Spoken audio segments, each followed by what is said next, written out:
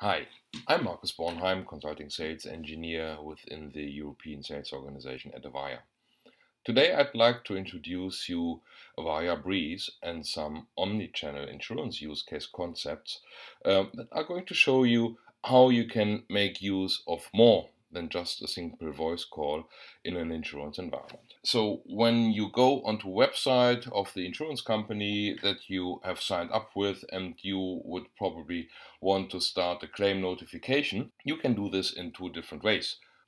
Online, of course, I think everyone is very much used to do this, to click onto a couple of forms and to enter the information, describe the case, and so on. In many areas, it is much more appropriate to really call, specifically when the situation is a little bit unclear for the person or when something has just happened and they want to get in touch with the insurance immediately.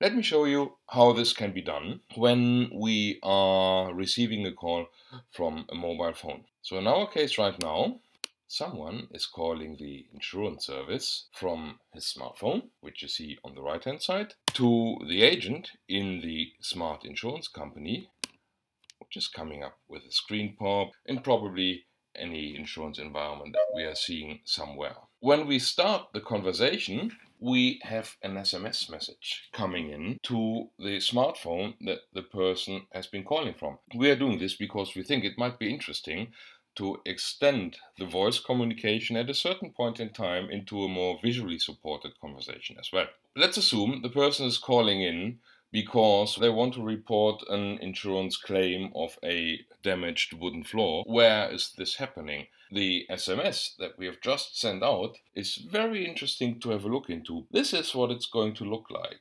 Basically, it's got a link in there. And once I start clicking on this link, you see a couple of things are going to happen. On the one hand side, we start to push information on the visual channel on top of the voice channel out to the calling party. And in return, what we get as well, we get location information and we get some other quite useful information into our operational environment, into our CRM applications, into our mapping applications, if you wish. We are extracting the location information that the smartphone is aware of with its location-based service interfaces and the APIs to introduce the values where the location is currently happening into the process. We are picking this from the geolocation API from the smartphone. We also understand that through the various APIs that the smartphone is offering, we get an information about the battery charge of this phone currently is at 78%. So this might give us quite some interesting information about how long probably this call possibly can last without the person running out of battery. And we also give an indication of the operating system language on the smartphone, which is switched to German here right now. What else do we want to have when we start into claims management? We probably want to see what the calling party is seeing to better understand the situation. And now it's going to start really interesting. We can upload a photograph being taken on the smartphone. And how do we do this? We send them a request to the smartphone to hit the upload button. In the same time, we have a browser window open up on our side here.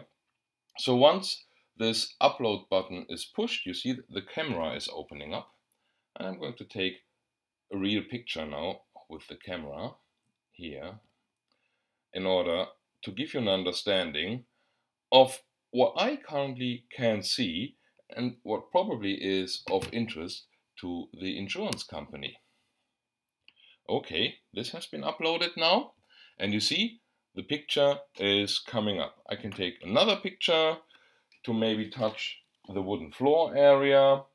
This is my wooden floor area where the damage is coming from, and just click, take another picture, and here we go. So the second picture is coming up to be seen on the screen as well. Beyond that, if we want to have something more vivid, it might be interesting to introduce video communication into this as well. And at that point in time, we are opening a session, a web session between browsers leveraging WebRTC. And you see my beautiful face coming up over here. And I'm accepting the invitation on the smartphone as well. And now you see immediately two parties are talking to each other, two windows, far and side, near side, and we are having a real conversation on the phone, and over the top we have a video service running based on WebRTC service. So this is how this beautiful technology can really be used quite efficiently. Let's take the same approach, but coming from a different angle, still in an insurance claims management environment. They, as an insurance company, they need to investigate on claims, for instance, on this damaged house, to really understand where something has happened, where something is coming from. And the claim then needs to be assessed in order to make a decision on the validity if the insurance company is going to pay for the damage or is not going to pay for the damage. Typically this is done with an assessor to go on site. And the challenge for this assessor is that he can only run a couple of cases per day because he has quite a huge amount of traveling time throughout the day, so that probably he cannot really do more than 4 appointments a day. So let's think about if we can do this maybe in a slightly different way. Here we go again with our caller coming into the insurance center at a pre-agreed time. So at that point in time, we have the assessor waiting for the caller. They have agreed up front the claimant should go to the house with the water damage, should make sure he's got a smartphone that he can use, and should make sure he's got internet access and internet connectivity to support the case.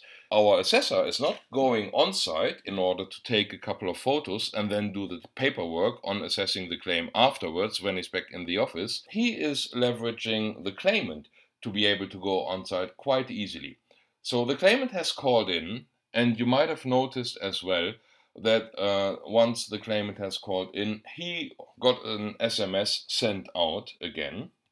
And now he is clicking on this SMS, and this SMS now is used to start additional services over the top of the existing voice channel that we have established to the contact center prior to that. We extract the location information.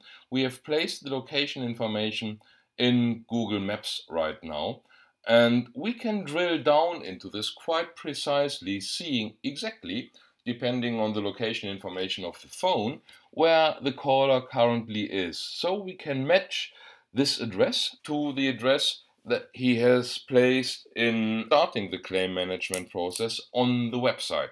So we see if this is really the address of the house with the water damage on the wooden floor.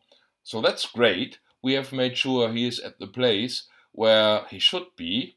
And in the next step, we start having an agreement between the claimant and the assessor. And this agreement is going to make sure that the rules of the game are clear to both sides. So we are pushing out a document right here, right now.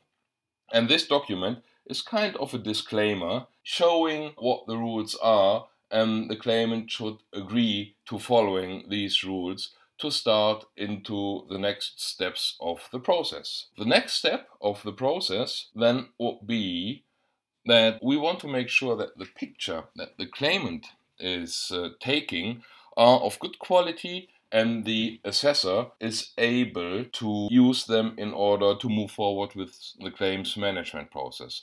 For this, we are pushing him an instructional video out, and this video is helping the claimant to understand what we expect from him once we move into the claims management process. Let's have a quick look at the video and see what it's telling us. This is a short instruction of how to take pictures to document the damage. When in the room, please make sure there is enough light, open window blinds, or switch on the light. Then, take photos from all sides to allow the insurance to evaluate the damage well.